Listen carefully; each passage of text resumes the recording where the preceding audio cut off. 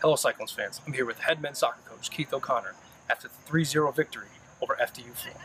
Coach, obviously getting the first win today, how's it feel? It's most certainly nice to get the monkey off your back.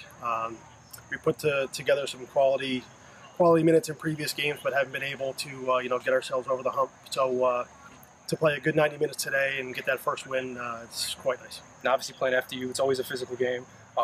Talk about hitting a stride in the second half with the 3 goals. Yeah, I mean, we did a lot of good things in the first half. I just thought we were a little nervous in the attacking third. We need to do a little bit more aggressive things, and we did so in the second half, and 3 goals came about.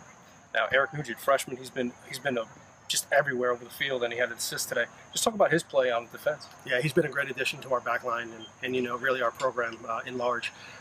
Freshman stepping into the center back role takes a lot of poise, and he most certainly has showed his poise, and it's going to be nice having him here for another 3 years.